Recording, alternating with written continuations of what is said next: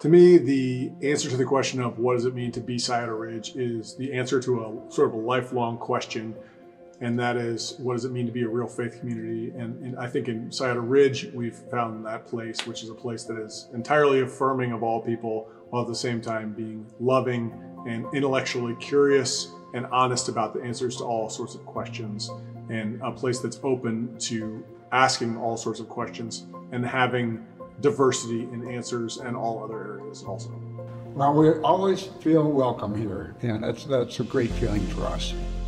I am spreading that love of Christ into the world in a tangible and intangible way. So that's what Scioto Ridge means to me. Scioto Ridge means to me that, learning about Jesus and his adventures. Being Scioto Ridge means to me being a church that it doesn't matter what your story is, it doesn't matter what your past is, it doesn't matter what questions you have, that you are welcome here, you're safe here, that we love where you're at, and we'll continue to grow together as all of us are on this journey of faith.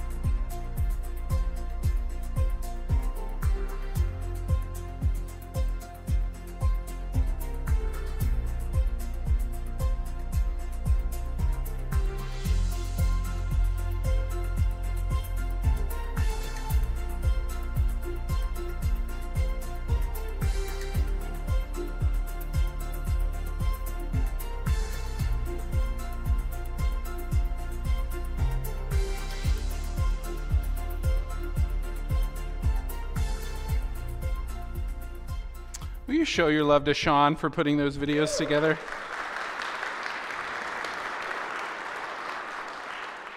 Today's message of the value we're talking about is being perfectly imperfect, and I have perfectly imperfectly screwed up the video every week I get up to preach, so it's perfect. So we are coming to an end in this sermon series, being Scioto Ridge, following the way of love, or living the way of love. It's been a time for us as a congregation to name some of our values, some of the non-negotiables about who we believe we are and who we're being challenged to become even more. So we've talked about the values of being a Christ-centered church, being a missionally oriented church. We've celebrated that we are an intergenerational church. We talked about the power of being a relational church and doing life together. Last Sunday we talked about the beauty and complexity of being an inclusive church in all of its full expressions. And today we end by this admission that even as we've named all these beautiful things about who we are and these challenges of who we are becoming, we are a perfectly imperfect congregation. Using that phrase that Pastor Todd loves to use, the beauty of being perfectly imperfect. It reminded me, as I've been kind of preparing for today's message, of the challenge that as somebody who doesn't like imperfection, I tend to be a little bit of a type A person. I'm a little bit of a control freak, and so imperfection is not what I enjoy. And to give you an example of this, I do all the cooking in our house. I love to cook. I love the creativity of cooking. I love to plan meals and think about fun meals to do. And anytime we come to like a holiday or a significant moment in history or whatever it might be, I'll plan a whole meal around that theme, whether it's Halloween or St. Patrick's Day. We always do big Irish food. And so I remember a few years ago when 2016, the Summer Olympics, when it was in Rio. And so I decided I'm going to cook my family a Brazilian meal. Now, I've never had Brazilian food, but thank God for Google, right? And so I Googled what I was going to make, and I had on our menu, as we were going to watch the opening ceremony, I had some croquettes and some seasoned beef and a coconut dessert, and I took the day off to spend making this perfect meal as we're going to watch the opening ceremonies. And it was a disaster from start to finish. When everybody came home from school, it came home from work, I am stressed, I'm covered in flour, I'm covered in everything. We go to sit down to eat this meal, and it tastes horrible. The croquettes, what's supposed to be this light, fluffy, filled dish, is like as hard as a rock. And I, the whole time, this whole meal, I am stewing, I am complaining. It is awkward because nobody wants to say anything to offend me. And eventually, my kids finally admitted that this was a horrible meal, which was, to my ego. But they could have cared less. They could have cared. All they wanted to do was watch the opening ceremony of the Olympics. And I ruined this meal because of my struggle with imperfection. As I said, I am one who pushes myself. I tend to be pretty independent. I work and have worked really hard for anything I've accomplished in life. And so being perfectly imperfect has never been easy for me. And I wonder if it is easy for you. And when I started in ministry, I kind of came in with this mindset of like I had to be the perfect pastor, and I had to, really work really hard to pastor the most perfect church. And right when I entered ministry, there was this emphasis in kind of church guru leadership stuff of the language was returning to the early church. And it was all the books I would read, the things I read in seminary, the leadership books and podcasts and presentations I would go to was an invitation to go back. And the early church was kind of idealized as this perfect expression of faith. And we would read passages like Acts chapter 2, which says this: all who believed were together and had all things in common. They would sell their possessions and goods and distribute the proceeds to all as any had need. Day by day, they spent much time together in the temple. They broke bread at home and ate their food with glad and generous hearts, praising God and having the goodwill of all people. And day by day, the Lord added to their numbers those who were being saved. I mean, this is beautiful, right? It's amazing that we should be like them. Look how everyone gets along and works together in love and peace and harmony. It's like a weekly hold hands and sing Kumbaya repeatedly. This is, when I entered ministry, I thought this is the ideal. This is what church is supposed to look like. Everybody just shows up and it's perfect and beautiful and harmonious. But if you've spent any time in the New Testament, you realize that everything falls apart after Acts chapter 2. I mean, the New Testament itself, from the Gospels to Revelation, is one letter after another, addressing issues in the church, dissension and disturbances and disagreements. I mean, I love how Paul opens his letter to the church in Galatia. Galatians chapter 1, which many scholars believe Galatians perhaps is the earliest book of the New Testament. That Galatians was probably written even before the Gospels were written. And so remember, Acts chapter 2, the Spirit comes and you have this beautiful expression of faith, and then churches begin to spread and there's plants happening in all these cities. And Paul becomes this apostle his job is to kind of organize the life of these churches and to instruct them. And listen to how he addresses perhaps one of the earliest letters. It starts out great.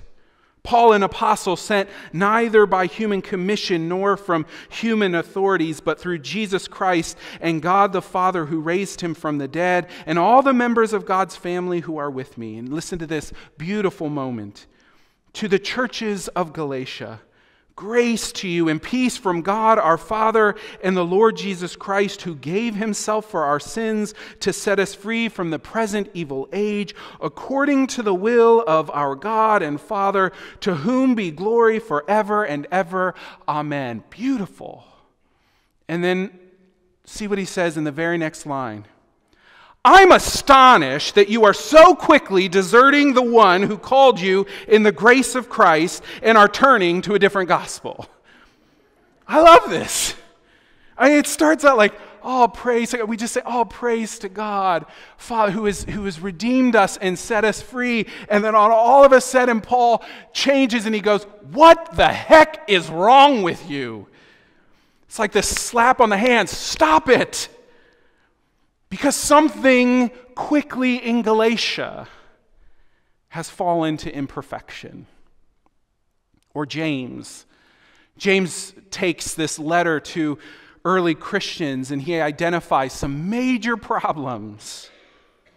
They're succumbing to false teachings. There's class distinctions and partiality in the church. There's a whole lot about gossip and slander. Remember that whole portion of James where he talks about the power of the tongue and it needs to be bridled like we bridle a horse, or the tongue is so powerful it's like a rudder that steers a ship, because the gossip and slander had gotten so bad. Or he even chastises them because they have all these right beliefs. He says, you have faith, but your faith is doing nothing. Remember that line in James, faith without works is what? Dead. And the list goes on and on and on in the New Testament. There's racial tensions in the New Testament. There's conflicts over circumcision, which is really awkward. There's issues of taxes and should you pay them or not pay them. There are brothers and sisters in Christ who are suing each other. There's fights over whether you ought to be able to eat meat that is offered to idols. Paul has to address how the church did communion because some people were treating the communion table like an all-you-can-eat buffet.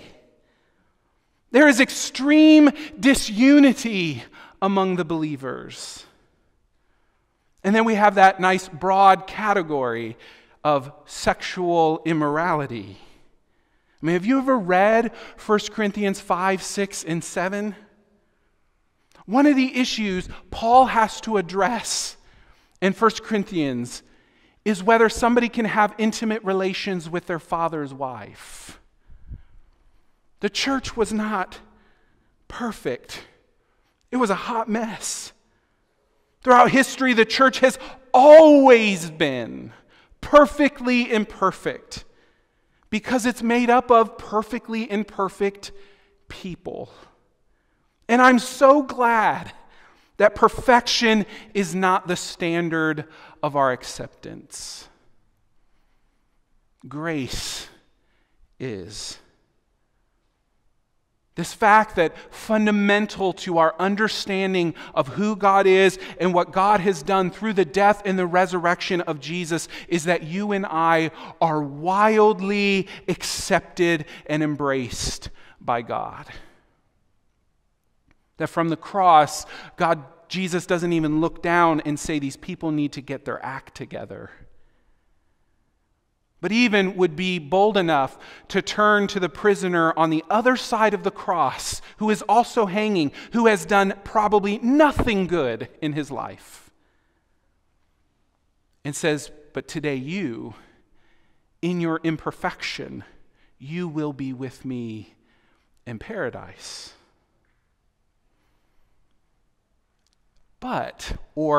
And we are wildly and accepted and embraced by God. But when you and I choose to follow Jesus, the adventure begins. We are constantly challenged to grow and mature as disciples. Listen to how the writer of Hebrews says this. Hebrews 10, the writer says, and let us think about how to provoke one another to love and good deeds, not neglecting to meet together, as is the habit of some, but encouraging one another all the more as you see the day approaching. I love this word, provoke. Provoke in Greek is perioximus, and provoke is too gentle of a word in English. Perioximus means to irritate somebody. Read this passage again, and let us consider how to irritate one another to love and good deeds.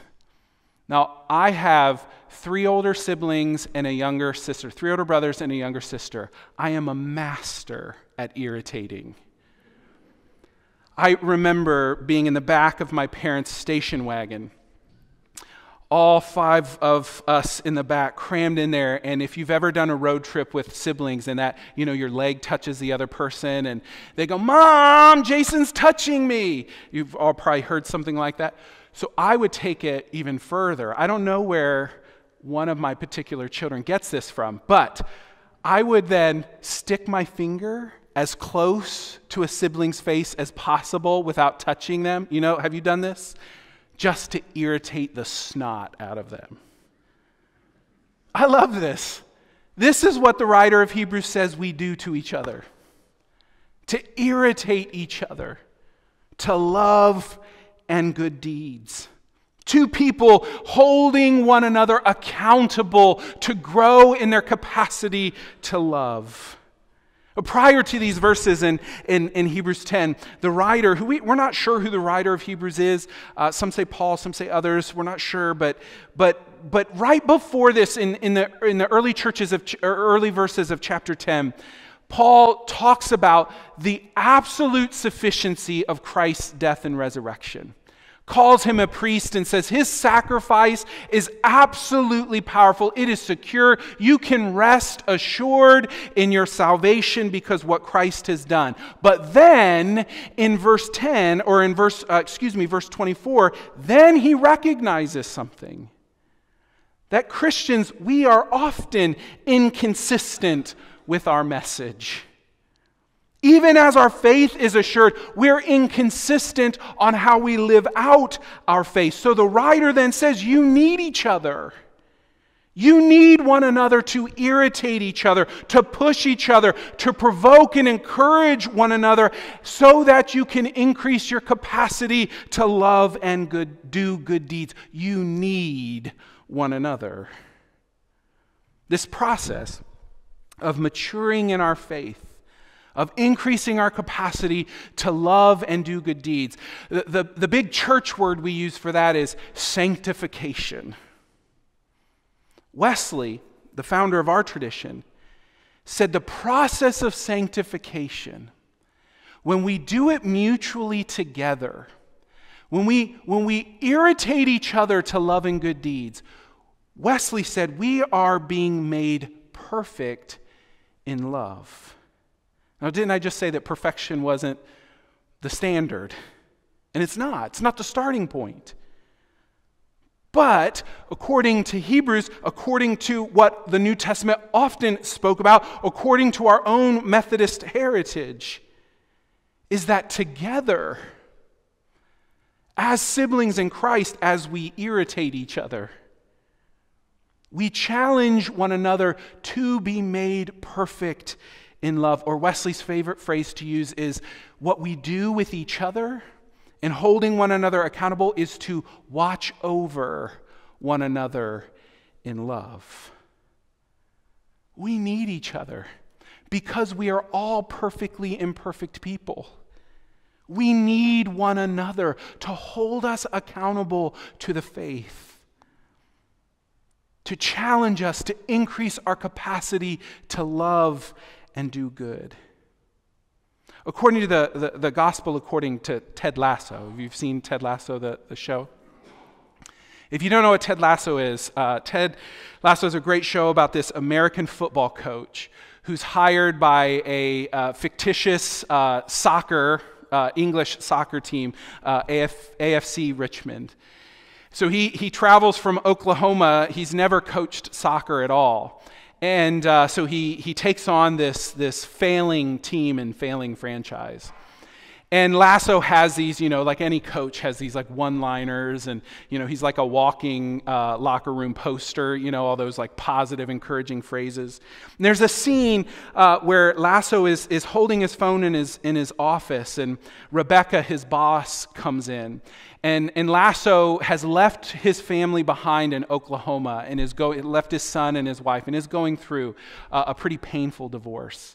And you can tell he had just received some text message that has left him pretty shaken up. And Rebecca comes in, who also has had some pain and trauma in her life. And they have this great conversation. And she can tell that he's really struggling with whatever was just expressed on the phone. And so she asks him, Ted, how are you doing? And I love what he says. He looks at Rebecca and he says, I'm a work in progress.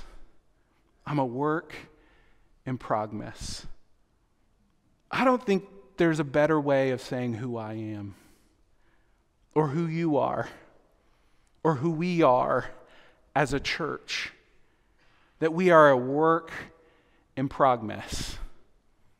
And notice the word work. It's a process, a continual process. We are perfectly imperfect. I am perfectly imperfect. I'm inconsistent with my faith. I have doubts and questions and fears and reservations, just as you do. And yet, in our perfectly imperfectness, in our progressness, something beautiful happens when we come together with that recognition. And to be honest, I don't want to pastor a perfect church anymore. There are a lot of churches that try to kind of uphold this perfect facade with these kind of happy, shiny people all the time. I don't want to pastor a church where we even see eye to eye on everything. I want to pastor a church that is a work in progress. A church full of perfectly imperfect people. I want to pastor a church where people come and with their brave questions and they wrestle with their doubts and fears, and that is seen as a sign of maturity. I want to pastor a church where we speak truth in love and we practice grace and forgiveness and reconciliation. I want to pastor a church where we walk in the way of love, a love that challenges us to grow and mature as Christians. Over the last few weeks, we've named our values, some of them. And we're not always going to live up to those values perfectly. But we'll keep holding each other accountable to it. We're going to step on each other's toes, and we're going to be invited to practice our faith of grace and forgiveness. We're going to continue to stretch our capacity to love and to practice empathy. We're going to be challenged in our thinking. We're going to be exposed to each other's lived experiences that differ from our own. And we'll be invited continually to listen to each other's stories with grace. And here's the thing, it will be irritating. But if we're open to the Spirit of God within the irritation, if we accept that all of us are a work in progress, that we are perfectly imperfect, but together we can grow and mature as disciples. We can increase our capacity to love even more than we do now, and we can be challenged to do even more good than we have already done. Friends, I'm not expecting perfection. And admitting we are perfectly imperfect really is a humility, a posture of opening ourselves up to the creativity of the Holy Spirit. And it's an invitation for us to not just show up on a Sunday, to go through the motions and then head back to our cars and head home, but to do life together, to challenge one another, to listen to each other and mutually irritate one another to greater love and good deeds. Will you pray with me? God, you looked upon humanity in all of its imperfections, and you sent your Son to take on all of our imperfections and to hold it with grace and forgiveness and compassion. May we do the same to one another. May we practice irritating each other to love and good deeds, to challenge one another, to sit with one another and hear each other's experiences and stories. And may we hold all those stories as sacred. May we be challenged together to mature and grow in our faith so that we might model for the world who you are. And so, Lord, I thank you for Scioto Ridge, a perfectly imperfect congregation, filled with perfectly imperfect people, led by perfectly imperfect pastors. Would you use us in our imperfection to be light in the midst of the darkness? In Jesus' name we pray. And all God's people said, amen.